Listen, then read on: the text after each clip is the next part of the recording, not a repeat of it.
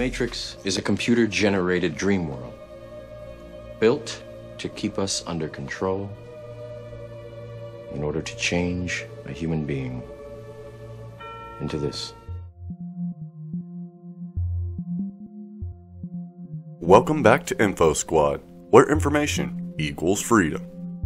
Technology has always been intimately linked to the human body. From sharpened flint to smartphones, we've been carrying our inventions around for millennia. But the relationship is about to get even closer. The next generation of electronic devices might not just be near our bodies, they could be powered by them. In order to keep us ticking, our bodies need to burn between 2,000 and 2,500 calories per day, which is conveniently enough to power a modestly used cell phone. So if just a fraction of that energy could be siphoned, our bodies could in theory be used to run any number of electronic devices. From medical implants to electronic contact lenses, all without a battery inside. In the last few years, researchers have taken incredible strides toward unlocking this electric potential. The energy in our bodies exists in various forms. Most of them need some manipulation before they can be used to power an electronic device, but not all do. One example of this is the ears in mammals. They contain a tiny electric voltage called the endocochlear potential, or EP for short.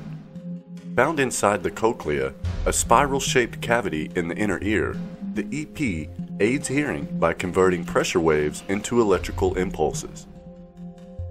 This charge is vanishingly weak, about 1/10 of a volt, but still strong enough in theory to power hearing aids and other oral implants.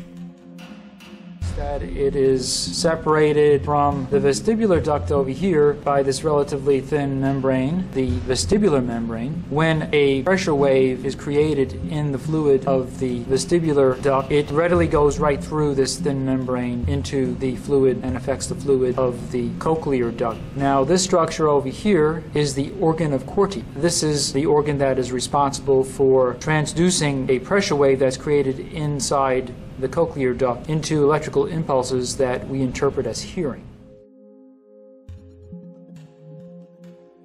Harvesting this EP has long been considered unthinkable due to the extreme sensitivity of the inner ear.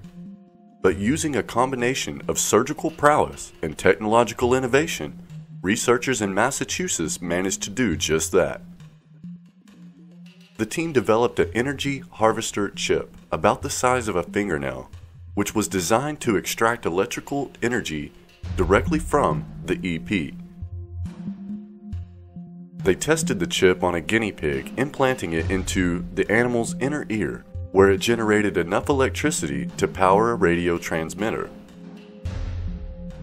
The minute electric power produced by the chip, about a nanowatt or a billionth of a watt, is still about 1,000,000 times too low to power an electronic implant.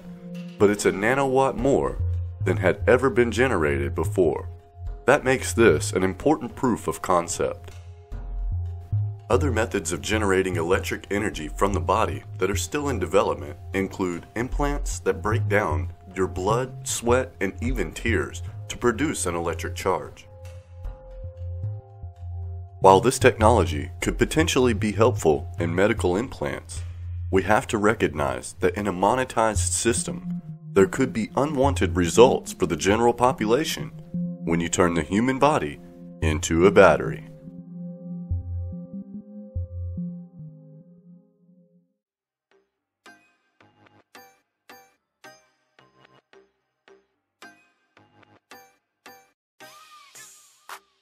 Hey guys, thanks for watching. Leave us a comment down below.